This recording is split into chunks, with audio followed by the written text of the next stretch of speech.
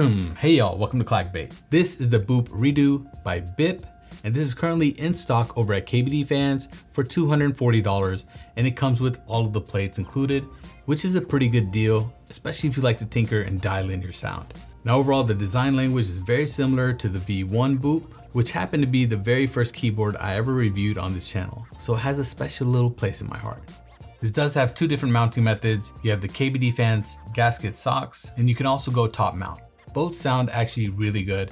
Currently, I have mine with an aluminum plate with some Neo switches, which are factory lubed, and some Kobo keycaps, which I absolutely love. But overall, I think it looks really clean. They did change the bottom a little bit. It used to have some steps over here, which I really liked. Unfortunately, they got rid of that for version 2, but that's probably how they got the price to come down a bit. You do have a copper internal weight, which sticks out from the bottom, showing you this little Boop logo here, which looks pretty good. Overall, I'd say the sound is really nice. It leans a little bit more towards the deeper side of the clacky spectrum, if that makes any sense. Typing feel is, I would say it's in between. It's not too soft, it's not too stiff. And yeah, overall, I think this is a pleasure to type on and it looks great. Take a listen, let me know what y'all think. Excuse the lawn mowing.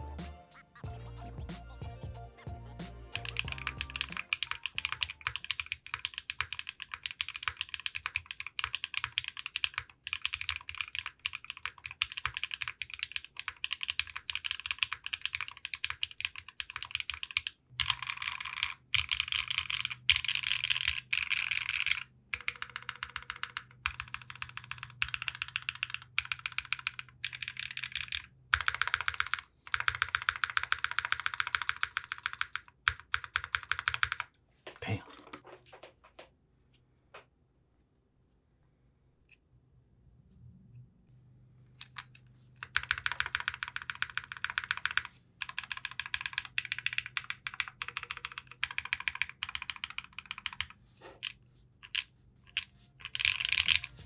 Oh, and this is with no foams.